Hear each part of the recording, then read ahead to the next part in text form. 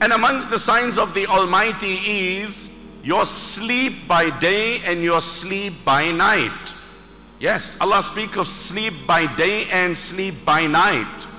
I just seen a documentary on insomnia the other day, and insomnia is a growing condition.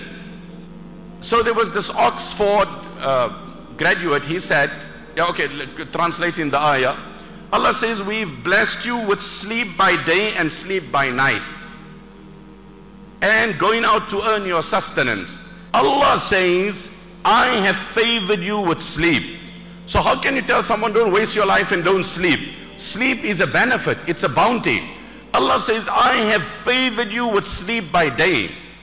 So sleeping per se is not wrong. Allah says, I have made for you to go and earn in the day.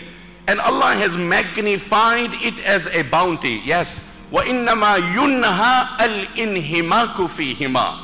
The qualifying statement is don't oversleep, don't overwork. So here's the article and the findings. And so the article says that research has proven, and he writes so beautifully, nappiness, not happiness, nappiness brings happiness. You take a nap, nappiness brings happiness. So the findings are, if you sleep daily at midday for 20 minutes, siesta, then people like that are very productive in the day, and they can achieve and accomplish much more.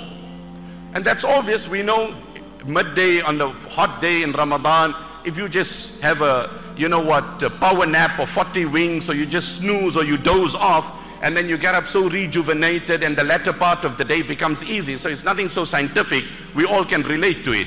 But the article goes on to say, if you sleep for more than 30 minutes, then the sleep becomes counterproductive, and you end up being more lame and lethargic compared to your counterparts who did not sleep at all.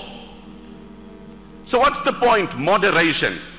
My beloved brothers and sisters, in Islam, taking a kailula or midday nap is highly encouraged.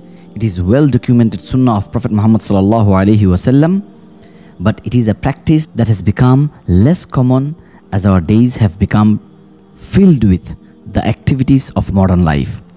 We became too busy, and we even left the Sunnah of Prophet Muhammad sallallahu alaihi wasallam. But the modern science is saying, if you take a nap during the day, just a short nap, your productivity will increase more than those who didn't take a nap. So practice Sunnah. Allah subhanahu wa ta'ala will open doors for you. Allah subhanahu wa ta'ala will make you a successful person. The Sunnah of Prophet Muhammad sallallahu alaihi wasallam are scientific. It's good mentally, physically, and spiritually.